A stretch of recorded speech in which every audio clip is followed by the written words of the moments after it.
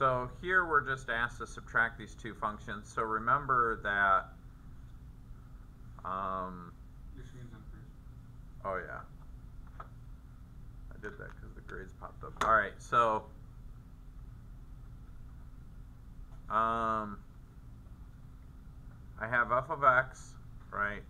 So when I say f minus g, I really am going to say, well, it's f of n this time. And then when I subtract g from it, I'm going to subtract g of n. And then when we're done, at the end of this, so when I say f minus g of n equals f of n minus g of n. Okay? Really the only thing I'm going to do is I'm going to plug in f of n, which is n minus 4. Then in parentheses, I'm going to put minus g of n. Well, g of n is all this stuff. So it's going to be minus negative n squared minus 1. Well, I said minus minus. So it's negative n squared minus 1. Remember that that minus sign is the same as saying a negative 1, and then I distribute it through the parentheses. So on the next line, negative 1 times negative n squared is just a positive n squared.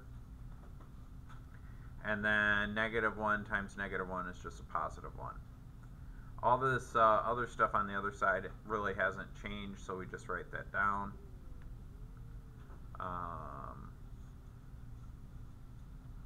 And all of that's going to equal my f minus g of n. Okay? So now I'm going to combine like terms. I like to write it in descending order. I see that I have n squared, just one of them, so I toss that to the front. Next, I deal with the n's. I only have one n. It's a positive n, so I'm going to say plus n.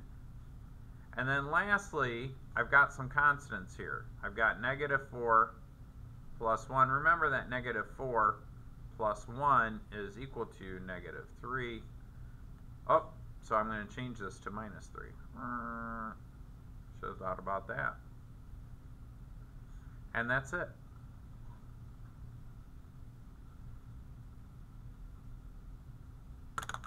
Let me double check and make sure that's the correct answer.